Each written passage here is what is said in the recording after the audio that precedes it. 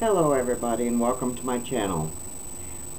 Subscribe if you wish and hit the like button if you wish. And if not, you're welcome here anytime. But thank you for stopping in. This is from Bill Moyer. Before Tuesday's midterm elections, HBO host Bill Maher, or Maher, it's M-A-H-E-R. I do think he was also, wasn't he an actor at one time, or still is, or something? I think he is, I don't know. Suggested that, pardon me, making Election Day as a national holiday and ending early voting might help restore confidence in our elections. Moyer, appearing on Jimmy Kimmel Live, compared the voting process in Brazil to that in the United States. In Brazil, Moyer explained, the vote counting was so efficient, the election results were known in 3 hours. Boy, that would be something.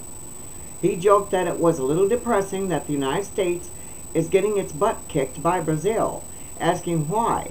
We can't figure out things that other people seem to figure out. Moyer has a point.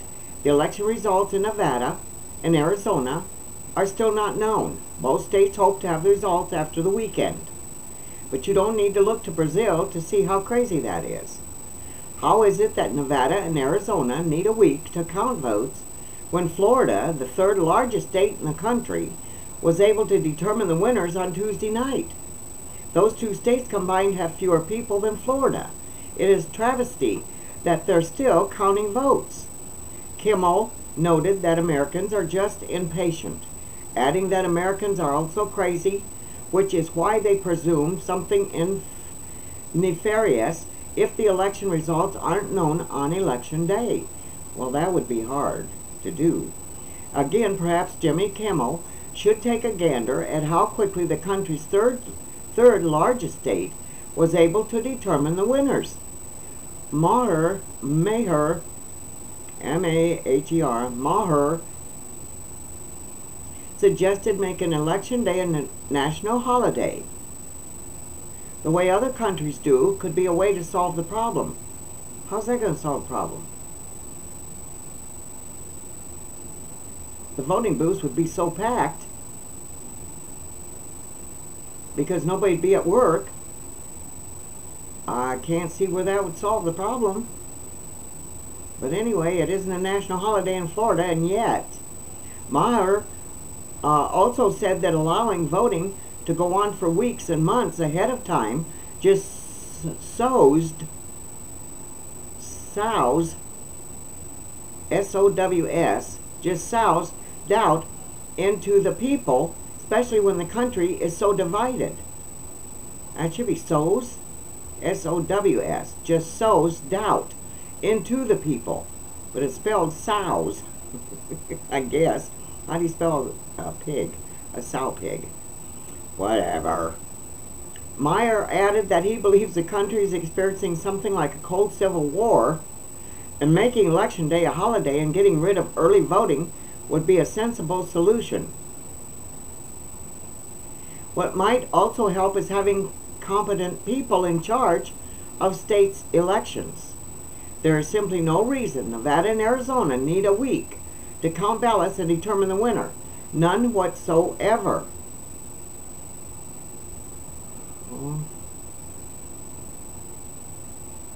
I'm sure that they do the best they can with as many people that stand in line to vote.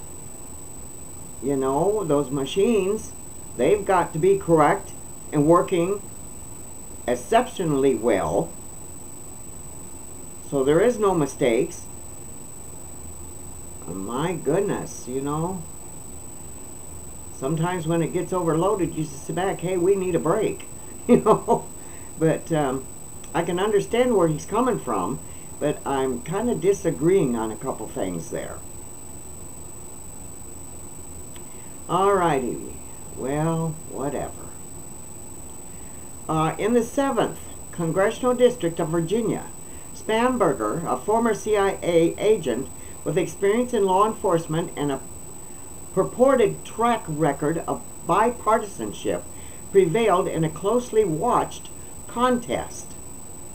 Reports show that the Washington, D.C. exurbs, EXURBS, exurbs, which have gradually tended to turn bluer over recent election cycles, were redesigned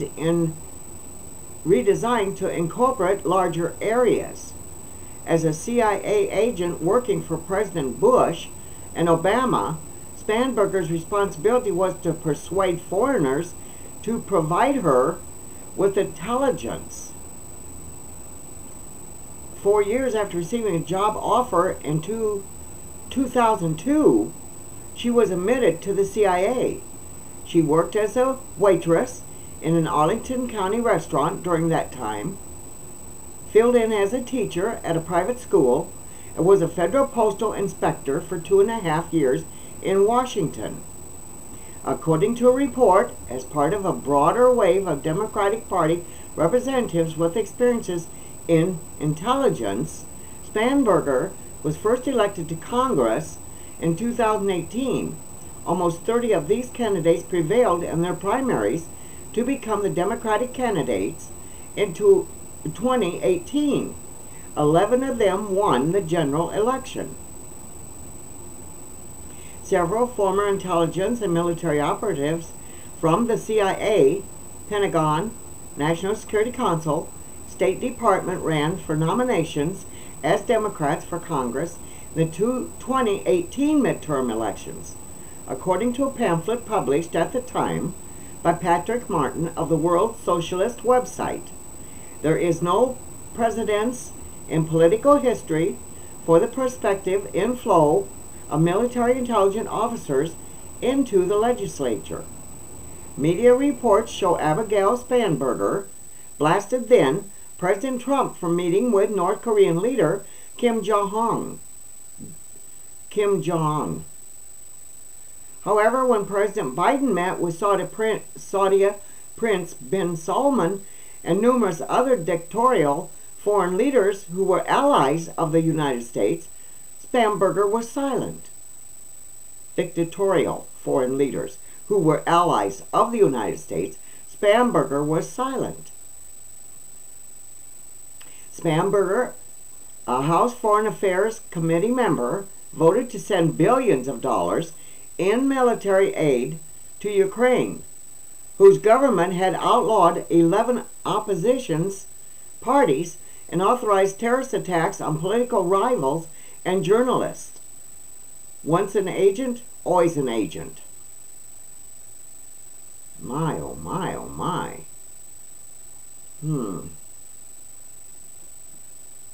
I don't know. Well.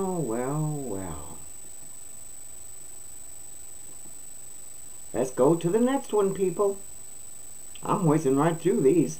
I'll have a clean desktop pretty soon. I'll have to go back and get some more. So what have we got? Well, poor Joe Biden is panicking after a leading Republican exposed this major scandal. I read somewhere else something that was a little bit disturbing on Joe Biden, and I'll get to that later. Joe Biden is running one of the most scandalous-plagued administrations in history. He was hoping one outrage never saw the light of day. Now Joe Biden is panicking after a leading Republican exposed this major scandal. TikTok is one of the fastest growing social media platforms after it became the most downloaded app in the world earlier this year.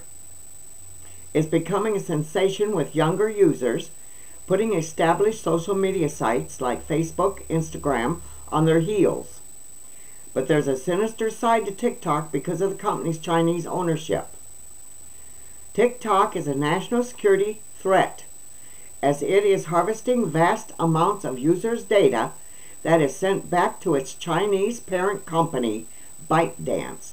Now, I just did another video a couple nights ago on this, pertaining to this subject anyway. By law, Chinese tech companies have a close working relationship with the Communist Chinese government and are suspected of operating as fronts of surveillance operations. But we've heard so much about him and his son, anyway, being involved in all these, whatever they were doing, situations. So we're kind of familiar and really not surprised if anything else should pop up, you know. While ByteDance claims that all TikTok user data is stored in the U.S., a report from BuzzFeed News revealed that American user data has been accessed from China. Now, Senator Tom Cotton, representative of Arizona, isn't that Arizona? Is surrounding the alarm on TikTok's practice. I need to practice on those, you know. Oh, my goodness. Practice on hiring foreign workers using the H-1B visa program. The Department of Homeland Security approved 570H-1B visas for foreigners to work at ByteDance and TikTok's offices in California. In a letter to Homeland Security, Alejandro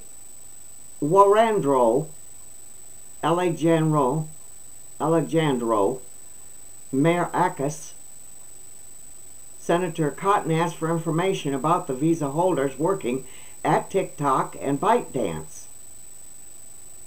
TikTok captures vast amounts of private information on users, including American citizens, and has long been suspected of providing the CCP, Communist Chinese Party, CCP, with potential access to that information, Cotton wrote.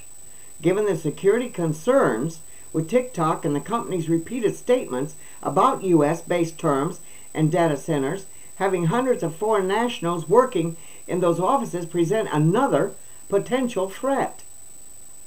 TikTok is under fire because our app allows the Communist Chinese government to spy on its hundreds of millions of users worldwide, and this will only add to those concerns. Oh, I should think so. But like I said, you know, we're not alone. We're not alone. Foreigner workers with ties to the Communist Chinese government could be working at TikTok's American office, opening up another avenue for the communist regime to collect information on Americans. A report from Forbes also revealed that China-based ByteDance employees have used TikTok for surveillance on American citizens. These threatens the safety and security of American citizens and also functions as an avenue for the Chinese government to track the locations of developed blackmail on federal employees and contractors, Cotton added in the letter. Senator Marco Rubio, Republican of Florida, and Representative Mike Gallagher, Republican of Wisconsin, are also calling for TikTok to be banned, arguing the app gives the Communist Chinese government the ability to spy on American citizens. If they get banned, they're going to pick something else and pop up again. You can't stop them. You just can't. They've got technology probably way beyond our means. Japanese and all the rest of them. You know, you can't stop them. If you shut one down, they're going to pop up somewhere else. Another major scandal will give lawmakers pushing a TikTok ban more momentum in their bid to shut down this national security threat. Well, it'll shut down for a while, but in my estimation and my thinking, you don't stop people like this. They'll find another avenue to get in. Why do they care what we're doing in our country? It's none of their damn business. But do we have spies in their countries, though, spying on them to keep ahead of what they're doing so we're not left out? How do we know this? We don't. All negativity, but yet It could be very, very important. It says stay tuned to the Conservative Underground News for any updates to this ongoing story.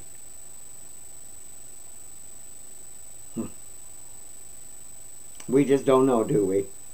No. I'll be back. I hope you gave somebody a blessing today. Don't let me forget to say that, because that is so important anyway.